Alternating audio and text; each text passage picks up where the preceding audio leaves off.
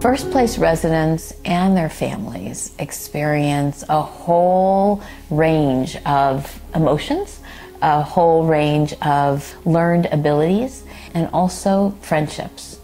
It is an innovative apartment community integrated within the heart of the greater Phoenix community. Light rail and public transit, jobs, healthcare, and how you learn to live a more independent and very big life.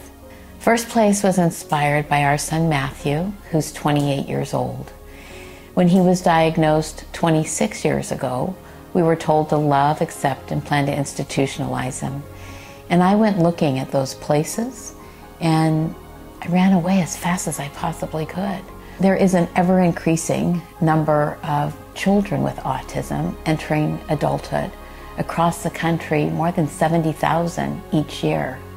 And once they leave school and all that early education and early intervention, there's very little for them. Services are either non-existent or disjointed, and there is a sorely lacking portfolio of housing. The primary reasons people come to First Place, first and foremost, are because they want friends. Next, they want jobs, and then they want to learn how to live a more independent life, and their parents want that for them too. People are coming from across the country to explore what First Place has to offer in our Transition Academy, in our apartments, and also in what is the most autism-friendly city in the world. So the apartments represent supportive housing here at First Place, and fair housing rules the day. So people who are living here are choosing to live here because it works for them, because they like the supports, amenities, and the community life that we offer. As its name implies, it may be the first place they live after leaving the family home. It may not be the only place. After they have their skills and their jobs and their friends, they will have an option to move on to their next place. However, for some, it may be their forever place, and that's their choice.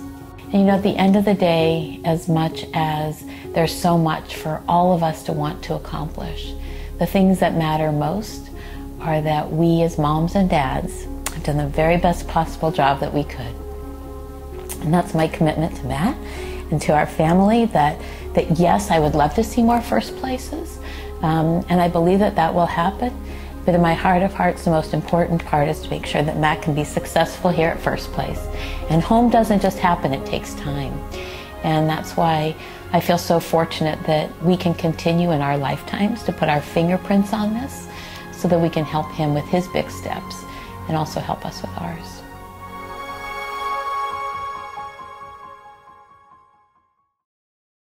For more community videos like this one, make sure to subscribe.